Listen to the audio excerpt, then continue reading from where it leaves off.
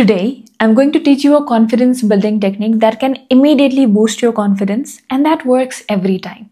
You may have noticed that when animals feel threatened, they try to make themselves look as big as they can so that others would perceive them as someone strong.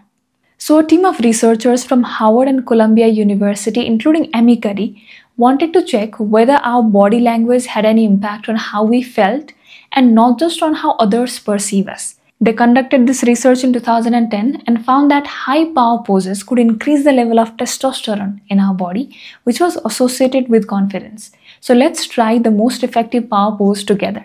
Keep your hands on your waist, your arms, your chest, and your legs open and stand as tall as you can, like this. Holding this pose for just 2 minutes can make you more confident. So the next time when you have something really important that can make you lose your confidence, try to find an empty room or lock yourself inside the washroom and hold this pose for a while.